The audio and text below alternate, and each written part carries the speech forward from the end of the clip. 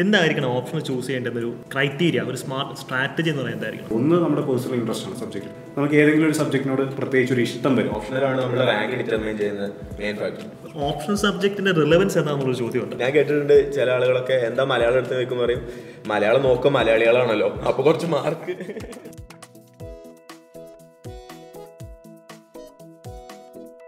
Hi all, welcome to another session of entry podcast. നമ്മൾ കഴിഞ്ഞ പോഡ്കാസ്റ്റിൽ മെയിൻസ് സ്ട്രാറ്റജിയെ പറ്റിയൊരു ഡിസ്കഷൻ നടത്തിയിരുന്നു. ആ ഡിസ്കഷനകത്ത് നമ്മൾ പറഞ്ഞൊരു കാര്യമാണ് ഓപ്ഷണൽ സബ്ജക്റ്റ് മെയിൻസിൽ അല്ലെങ്കിൽ നമ്മുടെ റാങ്ക് ഡിറ്റർമൈൻ ചെയ്യുന്ന കാര്യത്തിൽ ഒരു ഇമ്പോർട്ടൻറ്റ് ഫാക്ടറാണെന്ന്. സോ ഇന്നത്തെ നമ്മുടെ ടോപ്പിക് ഓപ്ഷണൽ സബ്ജക്റ്റ് സിവിൽ സർവീസസിന് വേണ്ടിയിട്ട് നല്ലൊരു ഓപ്ഷണൽ സബ്ജക്റ്റ് എങ്ങനെ ചൂസ് ചെയ്യണം, എങ്ങനെ അതിനെ സ്ട്രാറ്റജൈസ് ചെയ്യണം എന്നുള്ളൊരു കാര്യമാണ്. സോ ഈ ഡിസ്കഷന് വേണ്ടി എൻ്റെ കൂടെ ഉള്ളത് അശ്വിനും വിശാലുമാണ്. Welcome to the podcast. അപ്പോൾ നമുക്ക് ഫസ്റ്റ് ചോദിക്കാനുള്ള ചോദ്യം ഇതാണ്: എത്രത്തോളം ഇമ്പോർട്ടൻ്റ് ആണ് optional subject four civil services? മെയിൻസിൽ എൻ്റെ അഭിപ്രായത്തിൽ ഏറ്റവും കൂടുതൽ ഇമ്പോർട്ടൻ്റ് ആയിട്ടുള്ളൊരു ഫാക്ടർ ഓപ്ഷണൽ തന്നെ. കാരണം ഓപ്ഷണലിൽ പേപ്പർ 1 പേപ്പർ 2 കൂട്ടിയിട്ട് 500 മാർക്സിനാണ്. അത് 300+ വരെ സ്കോർ ചെയ്യുന്ന ആളുകളുണ്ട്. ഇപ്പോൾ GS എടുത്താലും GSൻ്റെ 2 പേപ്പർ എടുത്താലും ഒരിക്കലും ഒരു 300+ കിട്ടില്ലല്ലോ, ചിന്തിക്കാൻ പോലും പറ്റില്ല. അപ്പോൾ ഓപ്ഷനിൽ നമ്മൾ എന്താ പറയുക, അതിനനുസരിച്ചുള്ളൊരു ഇൻവെസ്റ്റ് ചെയ്താൽ, ടൈം ഇൻവെസ്റ്റ് ചെയ്താൽ ഒബ്വിയസ്ലി അതിനുള്ള റിസൾട്ടും കിട്ടും. പിന്നെ ഓപ്ഷനിലാണ് നമ്മുടെ റാങ്ക് ഡിറ്റർമൈൻ ചെയ്യുന്ന മെയിൻ ഫാക്ടർ. കഴിഞ്ഞ പോഡ്കാസ്റ്റിൽ റിട്ടേൺ ഓൺ ഇൻവെസ്റ്റ്മെന്റ് അത് ഇമ്പോർട്ടൻ്റ് ആണ് സ്ട്രാറ്റജിയിൽ. അതെ, ഓപ്ഷനിൽ ഒഴിവാക്കാൻ പറ്റാത്തൊരു ഗെയിം ചേഞ്ചർ തന്നെയാണ്. എന്തായിരിക്കണം ഓപ്ഷണൽ ചൂസ് ചെയ്യേണ്ട ഒരു ക്രൈറ്റീരിയ, ഒരു സ്മാർട്ട് സ്ട്രാറ്റജി എന്ന് പറയുന്നത് എന്തായിരിക്കണം? അത് ആൻസർ ചെയ്തതിന് വിശാൽ പറഞ്ഞതിനോട് ഒരു പോയിന്റ് കൂടെ ആഡ് ചെയ്യണം. ഇപ്പോൾ ഒരുപാട് ഡിസ്കഷൻസ് പുറത്ത് നടക്കുന്നത് ഓപ്ഷനിൽ എടുത്ത് കളയണോ വേണ്ടയോ എന്നുള്ളത്. കാരണം ഓപ്ഷനിലെ മാർക്ക് വെച്ചിട്ടാണ് ആക്ച്വലി റാങ്ക് ലിസ്റ്റിൽ വലിയ വ്യത്യാസം. ഇപ്പോൾ ഡോക്ടേഴ്സ് ആയിട്ടുള്ളവർക്ക് മെഡിക്കൽ ഓപ്ഷണൽ ചൂസ് ചെയ്തിട്ട് അവർ കുറച്ച് പെട്ടെന്ന് റാങ്ക് ലിസ്റ്റിലേക്ക് വരുന്നു എന്നൊക്കെ പറഞ്ഞ ഒരുപാട് ഡിസ്കഷൻ. അപ്പം ഓപ്ഷനിലെ വെയിറ്റേജ് തന്നെയാണ് അത് കാണുക. അപ്പം എടുത്ത് കളയില്ലയോ എന്നുള്ളതൊക്കെ അനത്തൊരു ക്വസ്റ്റ്യൻ. പക്ഷേ ഓപ്ഷണൽ ആസ് ഓഫ് നോ ഇപ്പോൾ ഉള്ള സിലബസിലും പാറ്റേണിലും ഗെയിം ചേഞ്ചർ അല്ലെങ്കിൽ ഏറ്റവും വെയിറ്റേജ് കൊടുത്ത് പഠിക്കേണ്ടത് ഓപ്ഷനിലാണ്. സോ 2024 എക്സാം ക്ലിയർ ചെയ്യുന്ന ആൾക്കാർ ആ ഡിസ്കഷൻസിലേക്ക് പോകരുത്, ഓപ്ഷനിൽ പഠിക്കുക. പറയാനുള്ളത്. അപ്പോൾ ഓപ്ഷൻ എങ്ങനെ ചൂസ് ചെയ്യണം എന്ന് ചോദിക്കുകയാണെങ്കിൽ ഞാൻ 3-4 ചെക്സ് വെച്ചിട്ട് കുട്ടികളടുത്ത് പറയാറ് 3-4 ചെക്സ് പറയാം. ഒന്ന് നമ്മുടെ പേഴ്സണൽ ഇൻട്രസ്റ്റ് ആണ് സബ്ജക്റ്റ്. ഇപ്പോൾ നമ്മൾ GS പഠിച്ച് തുടങ്ങുന്ന സമയത്ത് നമുക്ക് ഏതെങ്കിലും ഒരു സബ്ജക്റ്റിനോട് പ്രത്യേകിച്ച് ഒരു ഇഷ്ടം വരും, കൂടുതൽ പഠിക്കാനുള്ളൊരു താല്പര്യം തോന്നും. അപ്പോൾ വൺസ് കൂടുതൽ പഠിച്ച് തുടങ്ങുമ്പോൾ നിങ്ങൾ അതിൻ്റെ ഓപ്ഷൻ സിലബസ് എടുത്ത് നോക്കിയിട്ട് അതിൻ്റെ പ്രീവിയസ് ക്വസ്റ്റ്യൻ പേപ്പേഴ്സും കൂടെ എടുത്ത് നോക്കുക. എത്ര ലെവൽ വരെ പഠിക്കണം, എന്തോരമാണ് ഇവർ ചോദിക്കുന്നത്, ഈ ക്വസ്റ്റ്യൻ ഭയങ്കര ഡ്രാസ്റ്റിക്കലി ചേഞ്ച് വരുന്നുണ്ടോ. ഇപ്പോൾ ജോഗ്രഫിയൊക്കെ ഓപ്ഷൻ എടുക്കുന്ന ആളുകൾ പറഞ്ഞിട്ടുള്ളതെന്ന് വെച്ച് കഴിഞ്ഞാൽ ഇൻട്രസ്റ്റ് ആണ് പഠിക്കാൻ, പക്ഷേ ഓരോ വർഷവും ക്വസ്റ്റ്യൻ വരുന്നത് ഭയങ്കര ഡിഫറെൻ്റ് ആയിട്ടാണ്. പാറ്റേൺ മാറി മാറി വരുന്നത് മീൻസ്. അപ്പം ഇഷ്ടമാണെങ്കിൽ പോലും അവിടെ സ്കോർ ചെയ്യാൻ കുറച്ച് പാടാണ്. അപ്പം ഇഷ്ടം ഒന്നാമത്തെ ചെക്ക്, അതിന് എത്ര വെയിറ്റേജ് ഉണ്ടെന്ന് നോക്കുക. രണ്ടാമത്തത് മെയിൻസുമായിട്ട് ഓവർലാപ്പ് വരുന്നുണ്ടോ, നിങ്ങളുടെ ബാക്കിയുള്ള GS സബ്ജക്റ്റുകളുമായിട്ട് എത്രത്തോളം ഓവർലാപ്പ് വരുന്നുണ്ടോ എന്നുള്ളത് നോക്കുക. പിന്നെ നിങ്ങൾ ആ ഒരു പേഴ്സണൽ ഇൻട്രസ്റ്റ് അല്ലെങ്കിൽ ആ സബ്ജക്റ്റിനോടൊരു ത്വര ഉണ്ടാവുമല്ലോ, ഇഷ്ടം. ഞാൻ പേഴ്സണലി ചൂസ് ചെയ്തത് മലയാളമാണ്. കാരണം എനിക്ക് +2 കഴിഞ്ഞപ്പം മലയാളം ഡിഗ്രി പഠിക്കണമെന്ന് ആഗ്രഹം ഉണ്ടായിരുന്നു, പക്ഷെ അത് പറ്റിയില്ല. പക്ഷെ ആ ആഗ്രഹം ഞാൻ സാധിച്ചത് UPSC വന്നപ്പോഴാണ്. അപ്പൊ അതുപോലെ ആ ഒരു ഇൻട്രസ്റ്റ്, സിലബസ് അടിപൊളിയാണ്, കഥയും കവിതയൊക്കെ ആയിട്ട് അടിപൊളിയാണ്. അത് വലിയൊരു ഫാക്ടറാണ്. ഈ ഓവർലാപ്പിംഗ് എന്ന് പറയുമ്പോൾ പൊളിറ്റി ഓപ്ഷണൽ എടുക്കുകയാണെങ്കിൽ GS പേപ്പർ 1 അതിൻ്റെ എലമെന്റ്സ് കുറച്ച് വരുന്നുണ്ട് സൊസൈറ്റിയിൽ. 2 പകുതി സിലബസും പൊളിറ്റി ആൻഡ് ഗവർണൻസ് ആണ്. 3 ചില ഏരിയാസ് വരുന്നുണ്ട്. എത്തിക്സിൻ്റെ പേപ്പറിനകത്ത് ഗവർണൻസ് എഗെയിൻ വരുന്നൊരു ഏരിയ ആണ്. ഓവർലാപ്പിംഗ് ഉള്ളത് ഓപ്ഷൻ ചൂസ് ചെയ്യുന്നത് വളരെ ഇമ്പോർട്ടൻ്റ് ചെക്ക് തന്നെയാണ്. At the same time interest, ഈ പറയുന്ന പോലെ മലയാളം ലിറ്ററേച്ചർ ഇൻട്രസ്റ്റ്. ഇപ്പോൾ എൻ്റെ ഓപ്ഷണൽ മലയാളം ലിറ്ററേച്ചറാണ്, ഞാൻ പഠിപ്പിക്കുന്നത് തന്നെയാണ്. അപ്പം ഇൻട്രസ്റ്റ് വലിയൊരു ഫാക്ടറാണ്. കഥയും കവിതയൊക്കെ താല്പര്യമുള്ള ആൾക്കാർ ഈ ലിറ്ററേച്ചർ സബ്ജക്ട് എടുക്കുക. ടെക്നിക്കൽ നോഹോ കൂടുതലുള്ള ആൾക്കാർ ടെക്നിക്കലായിട്ടുള്ള സബ്ജക്ട് എടുക്കുക. അപ്പം അത് ഒരു ഇൻഡിവിജ്വലിൻ്റെ പ്രിഫറൻസ് തന്നെയാണ്. യെസ്, എന്ത് തോന്നുന്നു ഒരു കാര്യത്തിൽ? എൻ്റെ ഓപ്ഷൻ ഒരു സോഷ്യോളജി ആയിരുന്നു. അപ്പോൾ ഞാനത് എടുക്കുന്നതിന് മുമ്പ് കുറച്ച് ചെറിയ റിസർച്ച് ഒക്കെ നടത്തി. ഒന്നാമത് മാർക്ക് പൊട്ടൻഷ്യൽ എത്ര മാർക്ക് വരെ നമുക്ക് കിട്ടും. അപ്പോൾ ഞാൻ സോഷ്യോളജി നോക്കിയപ്പോൾ എപ്പോഴും ആവറേജ് മാർക്ക് ഗ്യാരണ്ടീഡ് ആണ് സോഷ്യോളജി എടുത്താൽ. അങ്ങനെ ഞാൻ നോക്കി, കൺസിസ്റ്റൻസി ഉണ്ട്. പിന്നെ ഞാൻ ക്വസ്റ്റ്യൻ പേപ്പർ എടുത്ത് നോക്കി. ക്വസ്റ്റ്യൻ പേപ്പർ എടുത്ത് ഭയങ്കര പ്രഡിക്റ്റബിളാണ് ക്വസ്റ്റ്യൻസ് ഒക്കെ. ഒരുപാട് ക്വസ്റ്റ്യൻസ് റിപ്പീറ്റ് ചെയ്യും എല്ലാ വർഷവും. ആ ഒരു സംഭവം ഉണ്ട്. പിന്നെ സിലബസ് ആണെങ്കിൽ ഭയങ്കര കൺസൈൻസ്. അപ്പോൾ നമുക്കിപ്പോൾ നമ്മുടെ മെയിൻസ് എഴുതുമ്പോൾ GS കഴിഞ്ഞ് പിന്നെ ഒരു 5 ദിവസം കഴിഞ്ഞിട്ടാണ് ഓപ്ഷണൽ പേപ്പർ. അപ്പോൾ 5 ദിവസം കൊണ്ട് വേണമെങ്കിൽ ഓടിച്ചിട്ട് റിവിഷൻ നടത്താം. ആ സംഭവം കൂടി ഞാൻ നോക്കി. അങ്ങനെ നോക്കിയിട്ടാണ് അതിനുശേഷം ഞാൻ സോഷ്യോളജി ക്ലാസ്സിൽ പോയി ഒരു 1 വീക്ക് ഇരുന്ന് നോക്കി. നമുക്കിത് കാരണം ഞാൻ എഞ്ചിനീയറിംഗ് ബാക്ക്ഗ്രൗണ്ടാണ്, ഇങ്ങനത്തെ ഈ എന്താ പറയുക സോഷ്യോളജി ഹ്യൂമാനിറ്റി സബ്ജക്ട്സിലൊന്നും തീരെ ബാക്ക്ഗ്രൗണ്ട് ഇല്ല. ഇത് നമുക്ക് പുൾ ഓഫ് ചെയ്യാൻ പറ്റുമെന്ന് ക്ലാസ്സിലിരുന്ന് നോക്കി. അപ്പോൾ ഇറ്റ് വാസ് ലൈക്ക് ഓക്കെ. പക്ഷെ അതിൻ്റെ മുമ്പ് ഞാൻ ജോഗ്രഫിയുടെ ക്ലാസ്സിലിരുന്ന് നോക്കിയിട്ടുണ്ട്. എല്ലാവരും പറഞ്ഞു ജോഗ്രഫിക്ക് ഭയങ്കര മാർക്ക് പെട്ടെന്ന് മാർക്ക് സ്കോർ ചെയ്യാം, പക്ഷെ ജോഗ്രഫി കുറച്ച് ചിത്രം വരയ്ക്കാനും അങ്ങനത്തെ കുറച്ച് ആപ്റ്റിറ്റ്യൂഡും കൂടെ കുറച്ചുകൂടി ടെക്നിക്കലാണ്. പിന്നെ ഒരുപാട് കടല പോലെ പഠിക്കാനുണ്ട് ജോഗ്രഫിക്ക്. പക്ഷെ പഠിച്ചെടുക്കുവാണെങ്കിൽ നല്ല സ്കോറിംഗ് ആയിട്ടുള്ള. പക്ഷെ നമ്മളെ പ്രിപ്പറേഷൻ സമയത്ത് ഭൂരിപക്ഷം ആളുകൾ മലയാളം എടുക്കുന്നത്.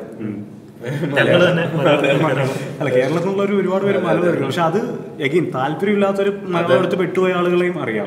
അതാണ് ആരും ഒരു ഇന്ദുലേഖ ഖസാക്കിന്റെ ഇതിഹാസമൊക്കെ വായിച്ച് തീർക്കണമെങ്കിൽ ടാസ്ക് ആണ്. അത് മാത്രമല്ല, ഈ എഴുത്തുണ്ടല്ലോ, നമ്മൾ ഇംഗ്ലീഷ് ആയിരിക്കും നമ്മളൊരു ഡിഗ്രി മുതൽ ബിടെക് മുതൽ എഴുതി ഇംഗ്ലീഷ് ഉണ്ട്, പിന്നെ മലയാളത്തിലേക്ക് എഴുതി സ്റ്റാർട്ടിംഗ്. പക്ഷെ സ്ഥിരം മലയാളം ഓപ്ഷൻ എടുത്തിട്ട് നന്നായിട്ട് സ്കോർ ചെയ്യുന്ന ആൾക്കാർ എല്ലാ വർഷവും കാണും. സോ ദാറ്റ് സോഷ്യോളജിയിലുണ്ട്, ജോഗ്രഫിയിലൊക്കെ ഉണ്ട്. അവിടെ അവർ ചൂസ് ചെയ്യുന്നത് എന്താ, സബ്ജക്റ്റിനോടുള്ള അവർ ഇൻട്രസ്റ്റ് മാത്രമാണ്. അത് ഭയങ്കര പേഴ്സണൽ ആയിട്ടുള്ള കാര്യമാണ്. നമ്മളിപ്പോൾ ഡൽഹിയിലൊക്കെ അക്കാദമീസിൽ പോയി കഴിഞ്ഞാൽ അവിടുത്തെ ഫാക്കൽറ്റീസ് ബ്രെയിൻ വാഷ് ചെയ്യും.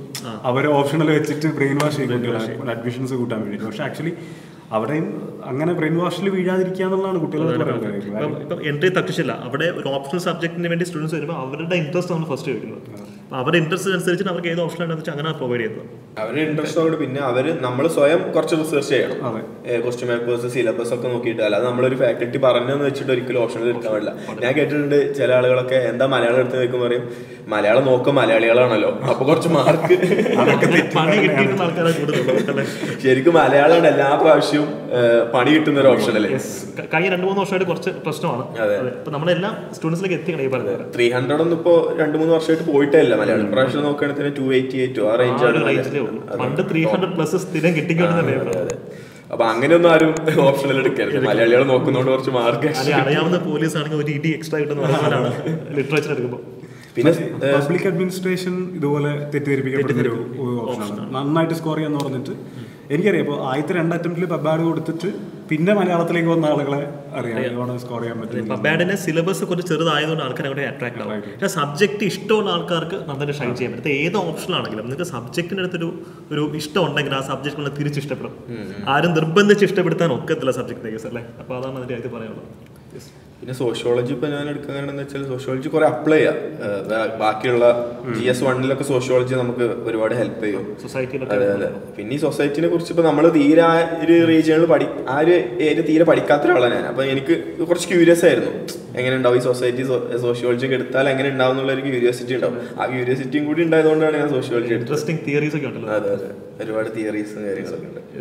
അതൊരു വലിയൊരു ഫാക്ടറാണ്. എഗെയിൻ ഇപ്പം ഓപ്ഷണൽ സബ്ജക്റ്റിന്റെ റിലവൻസ് എന്താണെന്നുള്ളൊരു ചോദ്യമുണ്ട്. സിവിൽ സർവീസ് എന്ന് വെച്ചാൽ ഹീസ് എ ജേർണലിസ്റ്റ്. അപ്പോൾ അദ്ദേഹം എന്തിനാണ് ഓപ്ഷണൽ പഠിക്കുന്നത്? അപ്പോൾ അതിൻ്റെ ഒരു കാര്യം കൂടെ നിങ്ങൾക്ക് എത്തിക്കണമെന്ന് തോന്നുന്നു. ബിക്കോസ് പ്രിലിംസിലും മെയിൻസിലും GS പേപ്പേഴ്സിലൊക്കെ ചെക്ക് ചെയ്യപ്പെടുന്ന നമ്മുടെ ജനറൽ നോളജാണ്. പേപ്പറിൻ്റെ പേരിന് ജനറൽ നോളജ് എന്നുള്ളത് പൊതുബോധം. പക്ഷേ ഒരു ബ്യൂറോക്രാറ്റ് ആകാൻ പോകുന്ന വ്യക്തിക്ക് അയാൾ വർക്ക് ചെയ്യാൻ പോകുന്ന ഡൊമൈനിൽ ഡീപ്പ് നോളജ് ഉണ്ടായിരിക്കണം. സോ ഓപ്ഷണൽ സബ്ജക്റ്റ് ചെക്ക് ചെയ്യുന്നത് എന്താ, നിങ്ങൾക്കൊരു പർട്ടിക്കുലർ സബ്ജക്റ്റ് എടുത്ത് വെച്ച് പഠിച്ചിട്ട് അതിലൊരു in-depth knowledge, scholar level knowledge create ചെയ്യാൻ പറ്റുമെന്നുള്ളതാണ്. ബിക്കോസ് സിലബസ് ഓപ്ഷൻ്റെ എല്ലാത്തിൻ്റെ ഓണേഴ്സ് ലെവലാണ്. BSCക്കും MSCക്കും അല്ലെങ്കിൽ BAക്കും MAക്കും താഴെ നിൽക്കുന്ന സിലബസാണ്. നിങ്ങൾക്കൊരു ഡൊമൈനിൽ എക്സ്പേർട്ട് ആവാനുള്ള കപ്പാസിറ്റി ആപ്റ്റിറ്റ്യൂഡ് ഉണ്ടോ എന്നാണ് ഓപ്ഷൻ പേപ്പർ ചെക്ക് ചെയ്യുന്നത് തന്നെ. അപ്പം സിലബസിന് ഇഷ്ടപ്പെടാതെ അങ്ങോട്ടേക്ക് പോകരുത്. അതാണ് എൻഡ് ഓഫ് ദി ഡേ പറയാനുള്ളത്. എക്സാക്ട്ലി. ഇപ്പോൾ ആ കാര്യം ഒന്നുകൂടെ എടുത്തു പറയുന്നത് സിലബസിൽ പറഞ്ഞിട്ടുണ്ട്. പലരും കുട്ടികളും ചോദിക്കുന്ന ഡൗട്ടാണ്, ഓപ്ഷനിൽ പഠിക്കുമ്പോൾ എത്ര ലെവലിൽ പഠിക്കണം, അല്ലെങ്കിൽ ഏത് നോളജ് പഠിക്കും, ഏത് ടെക്സ്റ്റ് ബുക്ക് എടുക്കണം. അപ്പോൾ സിലബസ് തന്നെ അതിനുള്ള ഉത്തരവുണ്ട്. ഡിഗ്രി കഴിഞ്ഞ ഒരാൾ പക്ഷേ എന്നാൽ PG നോളജ് വേണ്ട, അതിൻ്റെ ഇടയിൽ നിൽക്കുന്ന നോളജ് ആയിരിക്കണം വേണ്ടതെന്നാണ് ചോദ്യം. എക്സാക്ട്ലി. അപ്പോൾ ആ സിലബസിൻ്റെ ഉള്ളിൽ നിന്ന് തന്നെയാണ് കൂടുതൽ ചോദ്യങ്ങൾ വരുന്നത്. ഔട്ട് ഓഫ് സിലബസ് ക്വസ്റ്റ്യൻസ് വരാറുണ്ട്, പക്ഷെ അത് എക്സ്ട്രീംലി ലോ ആണ്. നന്നായിട്ട് സ്കോർ ചെയ്യാൻ സിലബസ് ആത്മാർത്ഥമായിട്ട് പഠിച്ചെടുത്താൽ മതി. പിന്നെ ഡെഫിനറ്റ്ലി ചില ഓപ്ഷൻസിനാ വെയിറ്റേജ്. ഇപ്പോൾ മലയാളം പറഞ്ഞു, മലയാളത്തിൽ റിപ്പീറ്റഡ് ക്വസ്റ്റ്യൻസ് വരുന്നുണ്ട്. അതുപോലെ ചിലപ്പോൾ ബാക്കി സോഷ്യോളജിയുടെ ചില സബ്ജക്ട്സ് ഉണ്ട്. പക്ഷെ അത് മാത്രം നോക്കിയിട്ട് ഒരാൾ ഓപ്ഷനിൽ ചൂസ് ചെയ്ത് കഴിഞ്ഞാൽ അവിടെ പെടുകയാണ്. എല്ലാത്തിനും പോസിറ്റീവ്സ് നെഗറ്റീവ്സ്. മലയാളം പഠിച്ചു കഴിഞ്ഞാൽ അതിന് റിപ്പീറ്റഡ് ക്വസ്റ്റ്യൻസ് ഉണ്ട്. പക്ഷേ GS പേപ്പർ ബാക്കിയുള്ളത് അത്ര യൂസ്ഫുൾ അല്ല. പക്ഷേ ജോഗ്രഫി എടുത്താലോ പിന്നെ GS പേപ്പർ 1 ഭയങ്കര ഈസി ആയിരിക്കും നിങ്ങൾക്ക്. ഇപ്പം ഓപ്ഷൻ ഒരു ഡിഫിക്കൽട്ട് ആണെങ്കിലും പ്രിലിംസിലും മെയിൻസിലും ഭയങ്കരമായിട്ട് ഓപ്ഷൻ നിങ്ങളെ ഹെൽപ്പ് ചെയ്യും. ഇപ്പോൾ പബ്ബാഡിൻ്റെ കേസ് ആണെങ്കിൽ പോലും നമുക്ക് പല GS പേപ്പേഴ്സിലും ഓവർലാപ്പിംഗ് വരുന്നുണ്ട്. എത്തിക്സിലാണ് നന്നായിട്ട് ഓവർലാപ്പിംഗ് വരുന്നുണ്ട്. അപ്പം സബ്ജക്റ്റ് ചൂസ് ചെയ്യുമ്പോൾ ഈ ക്രൈറ്റീരിയ എല്ലാം നമ്മുടെ മനസ്സിൽ വെക്കണം. ഓപ്ഷൻ്റെ സ്കോറിങ് ആ ഓപ്ഷനിൽ പഠിച്ചു കഴിഞ്ഞാൽ ബാക്കി പേപ്പേഴ്സിനകത്ത് എത്രത്തോളം ബെനിഫിഷ്യൽ ആവും. ഒരു മൾട്ടി ഡയമെൻഷണൽ ഡിസിഷൻ മേക്കിംഗ് ആണ് അവിടെ വേണ്ടത്. അപ്പം ഞങ്ങൾക്ക് ഒരു ബ്രോഡ് ഫ്രെയിംവർക്ക് മാത്രമേ നിങ്ങൾക്ക് എത്തിക്കാൻ പറ്റുള്ളൂ. End of the day decision നിങ്ങളുടെ തന്നെയാണ്. അതിൻ്റെ കൂടെ നമുക്ക് ഈ റിസോഴ്സ് അവൈലബിലിറ്റിയും കൂടി ഓപ്ഷനിൽ ചൂസ് ചെയ്യുമ്പോൾ ശ്രദ്ധിക്കേണ്ട കാര്യം. റിസോഴ്സ് അവൈലബിൾ അല്ലാത്ത ടോപ്പിക്സ് ഉണ്ട്. അപ്പം അത് നല്ല മെന്റേഴ്സ്, നല്ല ടീച്ചേഴ്സ്, നല്ല ഇപ്പോൾ ജോഗ്രഫിക്കൊക്കെ ആണെങ്കിലും ഹിസ്റ്ററി, പൊളിറ്റി, ഇതൊക്കെ ക്ലാസിക്കൽ ഓപ്ഷൻസാണ്. നന്നായിട്ട് ഫാക്കൽറ്റീസിനെ മെറ്റീരിയൽ നമുക്ക് കിട്ടും. അതൊരു വലിയൊരു ഫാക്ടറാണ്. ഈ എക്കണോമിക്സ് ഒക്കെ എടുക്കുന്ന ആളുകളുണ്ട്, പക്ഷെ അവർ പറയുന്നത് വെച്ചാൽ നമുക്ക് റിസോഴ്സ് കിട്ടാൻ മാത്തമാറ്റിക്സ്, എക്കണോമിക്സിനൊക്കെ റിസോഴ്സ് കിട്ടാൻ ഇപ്പൊ ആന്ത്രോപോളജി ഇവോൾവ് ചെയ്തുകൊണ്ടിരിക്കുന്ന നല്ലൊരു ഓപ്ഷനാണ്. ഫിലോസഫി അതുപോലെ എക്സാക്ട്ലി. ഈ നമ്പർ ഓഫ് ആളുകൾ എഴുതുന്നത് നമ്മുടെ ഓപ്ഷനിൽ എങ്ങനെയെങ്കിലും വെയിറ്റ് ചെയ്യും. ഇപ്പോൾ ഹിസ്റ്ററി ക്ലാസിക്കൽ ഓപ്ഷനിലാണെന്ന് പറയുന്നത്, ഇപ്പോൾ കൂടുതൽ ആളുകൾ ഓപ്ഷനിൽ എഴുതുന്നു. മലയാളം മേ ബി അത് കമ്പയർ ചെയ്യുമ്പോൾ കുറച്ച് ആളുകളായിരിക്കും. അത് എങ്ങനെയെങ്കിലും അഡ്വാൻറ്റേജോ ഡിസഡ്വാൻറ്റേജ് ആവുമെന്ന് തോന്നുന്നുണ്ട്. പണ്ട് നമ്മുടെ ഒരു വിചാരം കൂടുതൽ ആൾക്കാർ എഴുതുന്ന ഓപ്ഷൻ എഴുതുന്നത് ബുദ്ധിമുട്ടാണെന്നായിരുന്നു. പക്ഷെ ഇപ്പം അങ്ങനെ ട്രെൻഡ് നമുക്ക് ഐഡന്റിഫൈ ചെയ്യാൻ പറ്റുന്നില്ല. പണ്ട് ട്രെൻഡ് കൃത്യമായിട്ടുണ്ട്, പക്ഷെ ഇപ്പം അങ്ങനെ ട്രെൻഡ് ഇല്ല. UPSC ട്രെൻഡ് ബ്രേക്കേഴ്സ് ആണല്ലോ. ഇപ്പം മലയാളം അധികം ആൾക്കാർ എഴുതാത്ത ഓപ്ഷനിലാണ്, പക്ഷെ അതിൻ്റെ മാർക്കിനകത്ത് അടുത്ത വർഷങ്ങളിൽ കുറച്ച് കുറവുണ്ട്. അതേസമയം ഓരോ ഓപ്ഷനിനകത്തും പാറ്റേൺ കൃത്യമായിട്ട് പറയാൻ പറ്റാത്ത രീതിയിലാണ് UPSC സെറ്റ് ചെയ്തിരിക്കുന്നത്. അവിടെ എന്തുകൊണ്ടാണ് UPSC ട്രെൻഡ് ഫോളോ ചെയ്യാത്തത്? നമ്മുടെ ഒരു പാഷൻ അനലൈസ് ചെയ്യണം. ട്രെൻഡ് സെറ്റ് ആയി കഴിഞ്ഞാൽ എല്ലാവരും ആ ഓപ്ഷൻ എടുക്കുള്ളൂ. പക്ഷേ നമുക്ക് ഇൻട്രസ്റ്റിംഗ് ഓപ്ഷനിൽ തന്നെ നമ്മൾ ചൂസ് ചെയ്യണം എന്നുള്ളൊരു ഇന്റൻഷൻ ഉള്ളതുകൊണ്ടാണ് UPSC ട്രെൻഡ് ബ്രേക്ക് ചെയ്തുകൊണ്ടിരിക്കുന്നത് എന്നാണ് എൻ്റെ ഒരു ഒബ്സർവേഷൻ. ഇപ്പം അങ്ങനെ കൃത്യമായ ട്രെൻഡ് ഇപ്പോൾ ഇല്ല, പണ്ട് ഉണ്ടായിരുന്നു, ഇപ്പം റിലേറ്റീവ്ലി കുറവാണ്. യെസ്, പണ്ട് മലയാളമൊക്കെ എല്ലാവരും 300+ ഷുഗർ മലയാളത്തിൽ ഇപ്പം ആദ്യം കേൾക്കാത്ത ചോദ്യങ്ങളൊക്കെ ഇടയ്ക്ക് വരുന്നുണ്ട്. ഇപ്പം മലയാളം സ്ഥിരം റിപ്പീറ്റഡ് ക്വസ്റ്റ്യൻസ് എന്നുള്ളൊരു പാറ്റേൺ മാറി പൊയ്ക്കൊണ്ടിരിക്കുകയാണ്. പക്ഷെ കുറേ ക്വസ്റ്റ്യൻസ് റിപ്പീറ്റഡ് ആണ്, പക്ഷെ കുറേ കൂടെ ചലഞ്ചിങ് ആയിക്കൊണ്ടിരിക്കുക മലയാളം. എക്സാക്ട്ലി. അപ്പം അതാണ് അതിൻ്റെ ഒരു അപ്രോച്ച്. പിന്നെ ഇതിൽ പറയേണ്ട കാര്യം എന്ന് വെച്ചാൽ ഓപ്ഷണൽ ടെസ്റ്റ് സീരീസ് വളരെ ഇമ്പോർട്ടൻ്റ്. എല്ലാവരും GS ഫോക്കസ് ചെയ്യുക. ഇപ്പോൾ പ്രിലിംസ് കഴിഞ്ഞാൽ നേരെ GSന്റെ ടെസ്റ്റ് സീരീസാണ് ജോയിൻ ചെയ്യുക. പിന്നെ ഓപ്ഷണലൊക്കെ ഒന്ന് GS ഒക്കെ കുറച്ച് എഴുതി കുറച്ച് ലാഘവത്തോടെ കയറാൻ ഓപ്ഷണലിന്റെ ടെസ്റ്റ് സീരീസ് ഒക്കെ ജോയിൻ ചെയ്യുക. അത് സത്യം കേട്ടോ. കാര്യം ചിലപ്പോൾ GSന്റെ ചോദ്യങ്ങൾ നമ്മൾ നേരത്തെ എഴുതി തുടങ്ങും. പക്ഷെ മെയിൻ പ്രിലിംസ് കഴിഞ്ഞിട്ടാണ് ഓപ്ഷണൽ ചോദ്യപേപ്പർ എഴുതുന്നത്. അത് ചലഞ്ചിങ് ഓപ്ഷണൽ ചോദ്യപേപ്പർ അത്യാവശ്യം ഗെയിം ചേഞ്ചർ തന്നെയാണ്. ഓപ്ഷണലിനെ മാർക്ക് വെച്ചിട്ടാണ് നമ്മുടെ റാങ്ക് പലപ്പോഴും ഡിറ്റർമൈൻ ചെയ്യപ്പെടുന്നത്. ഒരു ക്വസ്റ്റ്യൻ ഞാൻ ചോദിക്കണം. ഇപ്പോൾ ഒരു ബിഗിനർ ആണെങ്കിൽ ഇപ്പോൾ അവരെപ്പം മുതൽ ഓപ്ഷണൽ പഠിച്ചു തുടങ്ങണം എന്നാണ് തോന്നുന്നത്? അത് എൻ്റെ അഭിപ്രായത്തിൽ നമ്മൾ ഈ പ്രിപ്പറേഷൻ സ്റ്റാർട്ട് ചെയ്യുന്ന ഈ GS ഒക്കെ തുടങ്ങുന്ന ആ സമയത്ത് തന്നെ അത് തുടങ്ങണം. ഹാൻഡ് ഇൻ ഹാൻഡ് കൊണ്ടുപോകുക തന്നെ വേണം. കാരണം ഇപ്പോൾ അശ്വിന ചോദ്യം ചോദിക്കാനുള്ള കാരണം എന്താ വെച്ചാൽ അധിക പേരും പ്രിലിംസ് ക്രാക്ക് ആയി കഴിഞ്ഞിട്ടാണ് ഓപ്ഷണൽ. അത് ഭയങ്കര പ്രിലിംസിന്റെ 2 months മുന്നേ വരെ ഡിസൈഡ് ചെയ്തിട്ടുണ്ടാവും. അതെ അതെ. ഓപ്ഷനിൽ ഇപ്പോൾ അപ്ലൈ ചെയ്യുന്ന സമയത്തൊക്കെയാണ് അതാണ് പ്രശ്നം. ഇതിനകത്ത് നമുക്ക് ആഡ് ചെയ്യുന്ന മറ്റൊരു സ്ട്രാറ്റജി ഉണ്ട്. ഇപ്പം ഫോറസ്റ്റ് സർവീസ്, ഇപ്പം ഇന്ത്യൻ ഫോറസ്റ്റ് സർവീസ് ടാർഗറ്റ് ചെയ്യുന്ന ആൾക്കാരുണ്ടെങ്കിൽ അതിനകത്തുള്ള ഓപ്ഷണൽ സബ്ജക്ട് ലിമിറ്റഡ് ആണ്. ജിയോളജി അതുപോലുള്ള സബ്ജക്ട്സ് അവിടെ വരുന്നത്. അപ്പം അങ്ങനെയുള്ള ആൾക്കാർ സിവിൽ സർവീസസിൻ്റെ ഓപ്ഷൻ ചൂസ് ചെയ്യുമ്പോൾ അതുമായിട്ട് ഓവർലാപ്പ് ചെയ്യുന്ന സബ്ജക്ട് ചൂസ് ചെയ്യുക. അപ്പോൾ മലയാളം ചൂസ് ചെയ്തിട്ട് ഫോറസ്റ്റ് സർവീസിന് ജിയോളജി ചൂസ് ചെയ്യുമ്പോഴത്തേക്ക് നമുക്കൊരു കോമ്പറ്റേറ്റീവ് എഡ്ജ് അവിടെ നഷ്ടപ്പെടും. അപ്പോൾ എഗെയിൻ ഇത് പല ഫാക്ടേഴ്സ് വരുന്നുണ്ട്. നിങ്ങളുടെ ഓരോരുത്തരും യുണീക്കാണ്. നിങ്ങളുടെ ലൈഫിലെ ലക്ഷ്യം എന്താണ്, നിങ്ങളുടെ ആപ്റ്റിറ്റ്യൂഡ് എന്താണ്, അതിൻ്റെ എല്ലാത്തിൻ്റെയും കൾമിനേഷൻ തന്നെയാണ് ഓപ്ഷനിൽ ചൂസ് ചെയ്യുന്നത് പറയുന്നത്. പക്ഷേ ഈ ഓപ്ഷനകത്തും ഈ പറഞ്ഞ പോലെ എത്രത്തോളം ഡീപ്പായിട്ട് പഠിക്കണം. നേരത്തെ പക്ഷെ പറഞ്ഞൊരു കാര്യമാണ് സിലബസ് തന്നെ പഠിക്കാം. അപ്പോൾ അതുള്ളത് ഇമ്പോർട്ടൻ്റ് ആയിട്ടുള്ള കാര്യം തോന്നുന്നല്ലേ.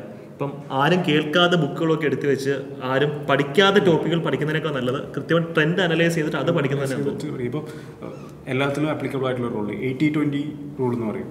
നമ്മളെ 20% ഓഫ് ദി എഫേർട്ട് ആയിരിക്കും എപ്പോഴും 80% ഓഫ് ദി ഔട്ട്പുട്ട് തരുന്നത് എല്ലാ കേസിലും.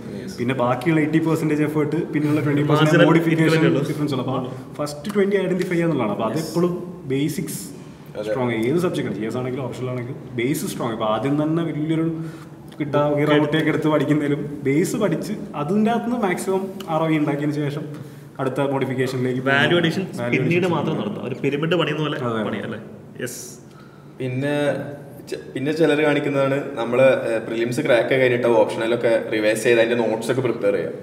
നമ്മൾ ശരിക്ക് പ്രിലിംസിന്റെ എക്സ്ക്ലൂസീവ് പ്രിലിംസ് പഠനം പഠിക്കുമല്ലോ നമ്മൾ ഒരു ജനുവരി ഫെബ്രുവരി ഒക്കെ. അതിന്റെ മുമ്പേ നമ്മൾ ഓപ്ഷണൽ എല്ലാം സെറ്റ് ചെയ്ത് നോട്ടൊക്കെ വെച്ച് ഒരു 2 റിവിഷനൊക്കെ സെറ്റ് ചെയ്ത് വെക്കണം. റിവിഷനിൽ പറഞ്ഞ പോലെ ആ ഓപ്ഷനിൽ മുമ്പ് 4-5 ദിവസം അവധി കിട്ടും. ആ സമയത്ത് റിവിഷൻ നടത്താൻ പറ്റുന്ന രീതിയിൽ നോട്ട്സ് ഒരു കൺസൈൻസ് നോട്ട് നമുക്ക് വേണം. അതെല്ലാം ഓപ്ഷണലിന് വേണം. അതെ, ഒരു സ്മാർട്ട് സ്ട്രാറ്റജി തന്നെയാണ്. അത് എനിക്ക് ഒരു സെൽഫ് പ്രിപ്പയർ ചെയ്യുന്ന നോട്ടുകളല്ല നല്ലത്. ഇപ്പോൾ ഡൗൺലോഡ് ചെയ്യാനൊക്കെ കിട്ടുന്നതാണ്. പക്ഷെ അതൊന്നും ഞാൻ പേഴ്സണലി ആർക്കും റെക്കമെൻഡ് ചെയ്യാറില്ല. ഇല്ല, അത് റിവിഷന് ബുദ്ധിമുട്ടാണ്. നമ്മുടെ തലച്ചോറ് സംബന്ധം എഴുതിയിരിക്കുന്നത് മറ്റൊരാൾക്ക് ഫോളോ ചെയ്ത സെൽഫ് പ്രിപ്പയർ നോട്ട്സ് തന്നെയായിരുന്നു. ഞാൻ സെൽഫ് പ്രിപ്പയർ നോട്ട്സ് ഫോളോ ചെയ്തു. പക്ഷെ നമ്മൾ ക്ലാസ്സിന് പോയിട്ട് നമുക്കൊരു not set of printed notes കിട്ടും. ആ നോട്ടിൽ നിന്ന് എക്സ്ട്രാക്ട് ചെയ്ത് പിന്നെ ടോപ്പേഴ്സിന്റെ നോട്ട്സ് കിട്ടും, എല്ലാത്തിനും എടുത്തിട്ട് നമ്മളൊരു ചെറിയൊരു നോട്ട് ഉണ്ടാക്കി വെക്കും. യെസ്, അത് പറഞ്ഞപ്പോഴാണ് ടോപ്പേഴ്സിന്റെ ഓപ്ഷണലിന്റെ ആൻസേഴ്സ് നമുക്ക് ഓൺലൈനിൽ അവൈലബിൾ ആണ്. അത് എത്രത്തോളം ഇമ്പോർട്ടൻ്റ് ആണ് ടോപ്പേഴ്സിന്റെ ആൻസേഴ്സ് പഠിക്കുന്നതും അവരുടെ ആൻസേഴ്സ് അനലൈസ് ചെയ്യുന്നതും?